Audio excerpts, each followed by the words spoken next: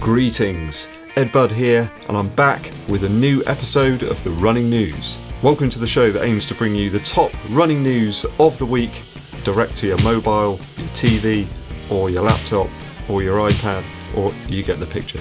Let's get stuck into this week's running news, but first, do please hit that subscribe button and click the bell for notifications below of when new videos are launched, and smash that like button for me, I most appreciate it. First story today involves Asics and the drop of a brand new running shoe came a bit out of the blue. I keep rhyming things at the moment, why is that? So out of the blue, Asics have announced a brand new road running shoe, the Roadblast. It reminds me of a game back in the mid-80s, I think it was, released by maybe US Gold, I think it could have been, for the Sinclair Spectrum computer. I remember very distinctly trying to convince my mum to buy it for me when I was in Hamleys at one point. Road Blasters, yeah, I remember that was a good game. Hopefully Asics have channeled the greatness of Road Blasters into this new offering. It was quietly unveiled in certain regions of the world. We don't seem to have it in the UK right now because, you know, we're just wearing running shoes from the 1980s. I got an email from somebody that suggested that those Reebok Energy 2 running shoes that I've got were from the 80s. And I said, okay, well, tell you what, they're so comfortable. For £29, they're some of the most comfortable running shoes that I've got. So I'm prepared to take the heat on that one. There's certainly some interesting features though in the Roadblast. Takes a lot of the technical features and functions from the Novablast. You could say that the Roadblast and the Novablast are cousins perhaps. There's a gender specific knit pattern to the upper, so between men and women they've adjusted the knit ever so slightly. They've got that same bouncy energy returning foam that you get in the Novablast. Certainly an interesting move from Asics. They've got a whole clutch of different shoes out at the moment. It's quite hard sometimes to actually decipher the differences between some of those shoes. You've got the Evo Ride here, which is quite a weight limited version of the Glide Ride. They've reduced some of the flight foam and the upper's slightly lighter than in the Glide Ride. But aside from that, there's few differences really. It seems similar, this Roadblast, to the Novablast, a shoe that I'm very interested in, and I can see a lot of you viewers really love that shoe as well. So many comments about how much joy that shoe has brought you guys recently. There's a less angular look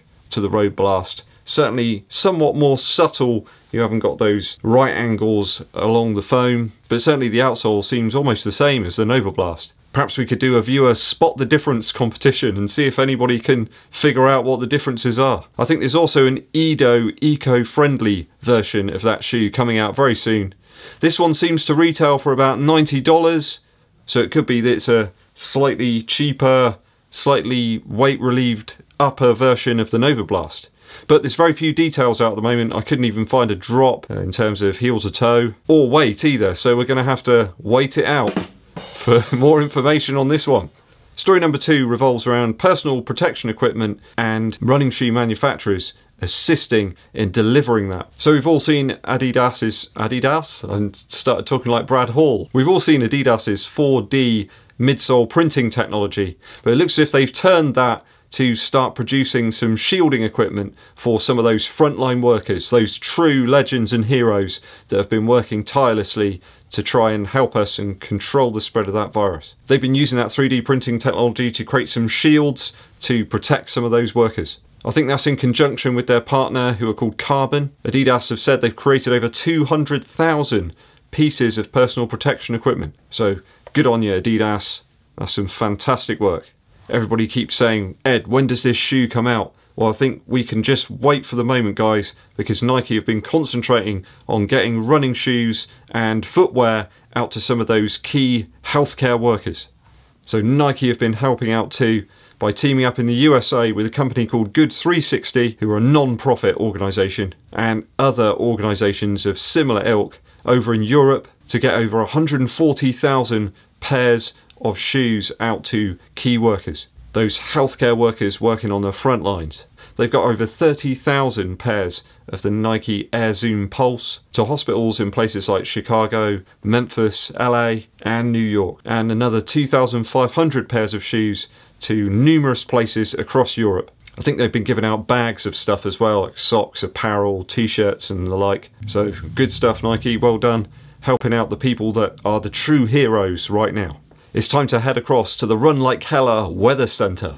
What's up everybody, this is Emily Heller coming to you from the Run Like Heller Weather Center. So Mother Nature has been a little harsh to us on the east coast of the United States, giving us some colder temperatures and some rainy days. I see you, Mother Nature. But fear not, because clearer skies are ahead. Warmer temperatures and sunny days are upon us, and that means it's time to lace up, get out there, get on the grind, and don't forget to get a sunny run in the books. Back to you, Ed. Thank you, Emily. It always seems like the weather starts off pretty poorly everywhere, and then later in the week, it's top notch. Heads. Story 3 is about the Jordan brand running shoes. You know I love my Jordan 5s.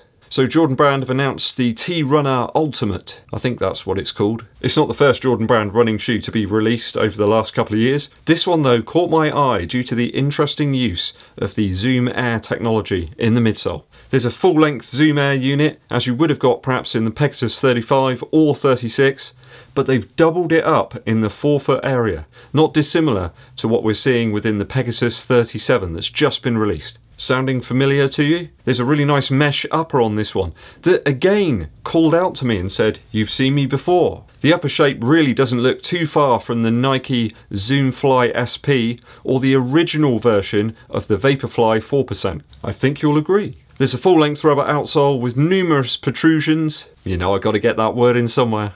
No fly wires here, but lace loop fastenings very similar to those on the Terrakiga 6 and the Pegasus 37. Unknown foam, though to me it does look like React, although they've cut out a whole load of it so you can actually see the Zoom Air unit within the midsole. You've got that kind of diamond structure throughout the midsole. Very interesting looking shoe. Some of the initial wear testers have said though that it's quite unstable. I'm kind of looking at that shoe thinking there's some nods there to the Zoom Fly series, but utilising React foam throughout the midsole. Although it does look incredibly squashy from what I've seen. Maybe there's some Zoom X in there. I mean, this is a premiumly priced shoe. I think it's about $150, so it's certainly a Jordan brand style price. Certainly looks like the silhouette of the Zoom Fly SP and the Vaporfly 4% original.